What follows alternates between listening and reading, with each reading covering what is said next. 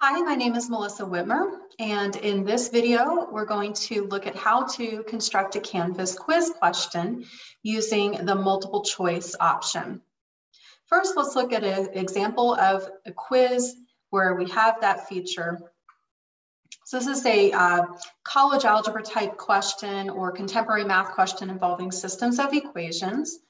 So here we solve the system of equations by the method of your choice. All work must be shown on your scanned paper for credit. So I'm indicating to students, yes, it's multiple choice, but I am also checking their work to support the solution that they select.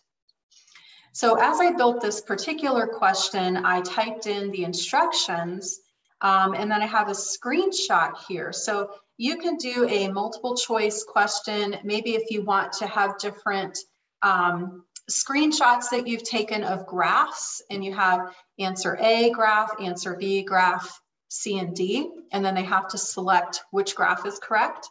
And this one, I've got a screenshot that I took of these different options for the solution. So I'm going to edit this and bring this over to a sample quiz to show you how to create this from the beginning. So in your quiz, when you create this question, you'll start with a new question, and multiple choice is that first option. Edit how many the point value is going to be for that particular question. And so here I would build the question. So I would type my text, or I would take a screenshot, save it, upload the image here, however I want to build that particular question. So now that I have it here and I've selected multiple choice, it always defaults to the first one is automatically selected as correct. So what you want to do is be consistent with your answer choices. So this is formatted A, B, C, D.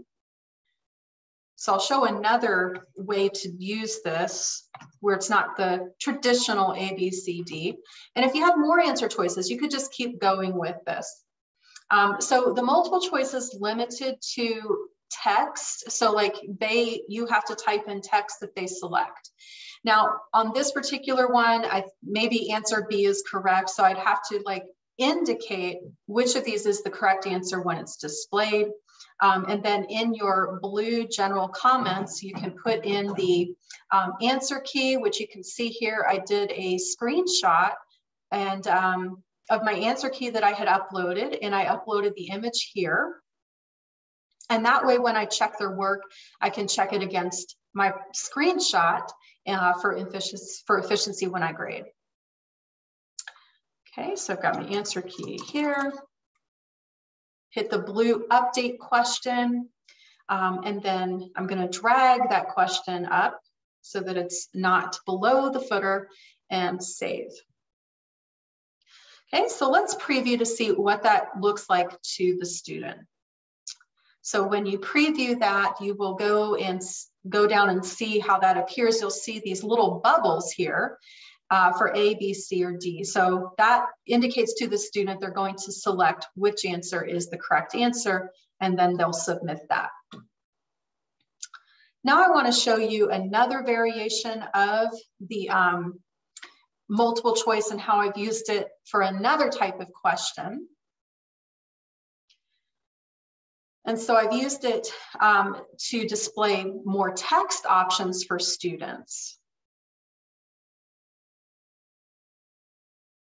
So in this example, this is a survey that I created. So the questions that students see, they have these bubbles here, and I've actually typed in text that they read and they select their answer. And so you can use it this way if you don't want to do a screenshot, or if you want to do a screenshot and have different text options. So when you build a question like this, you just have to tell the student to select their answer for the multiple choice, and then in all the boxes, you'll type in that text and then select which one is correct so that the computer grades that correctly, and then update that question. So that is how you can use the multiple choice feature for creating a Canvas quiz question. Thank you for watching, and there are other tutorial videos that are posted in the Math Instructional site to help you with creating your Canvas quiz.